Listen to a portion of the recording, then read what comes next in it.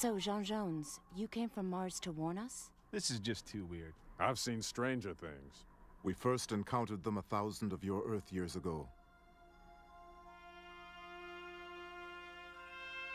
It was a golden age. Our Martian civilization was at the height of its peace and prosperity. And then, they arrived. Where they came from, no one knew, but they were determined to make our planet their own.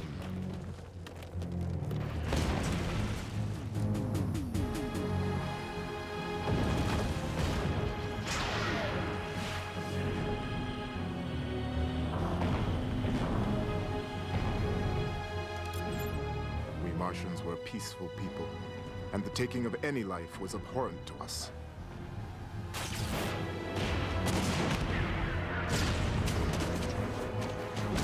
But we quickly learned the ways of war.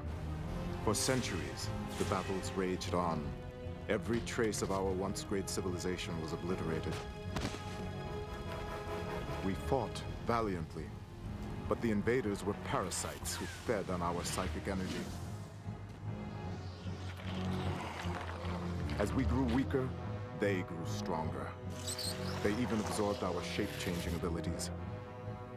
Finally, a small group of Martian survivors planned one final, desperate attack.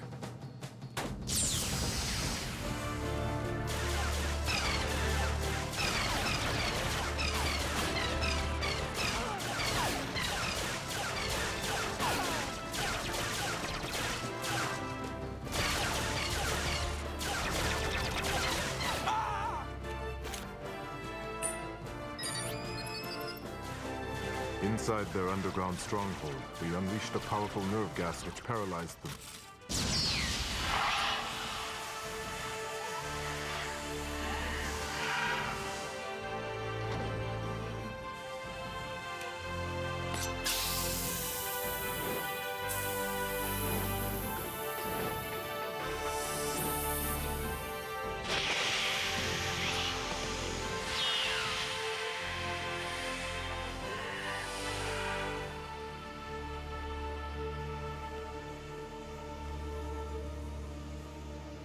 The attack was successful, but the cost was dear.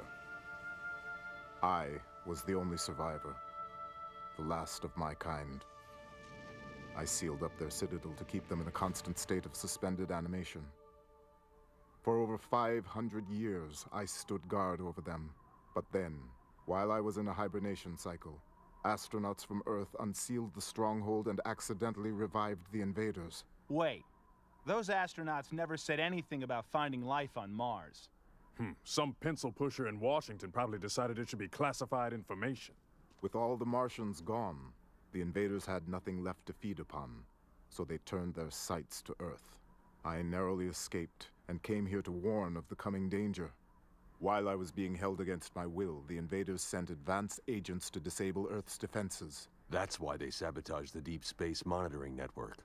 So we couldn't detect their activities. We've got to stop them before it's too late. It may already be too late.